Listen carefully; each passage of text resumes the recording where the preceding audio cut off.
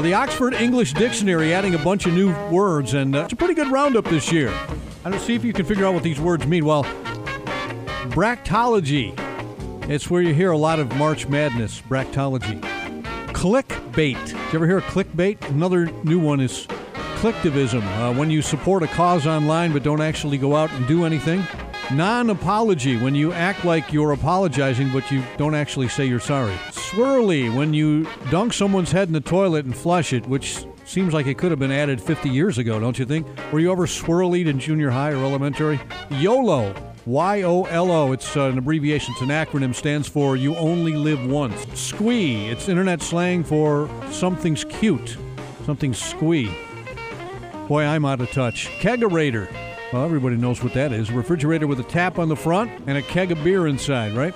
America, meaning America without the A at the beginning. Forget about it, like how Tony Soprano would say forget about it. And finally, moobs, M-O-O-B-S, moobs. It's short for man boobs. That turn you on? Well, it shouldn't, because that's my side boob. Good night, everybody.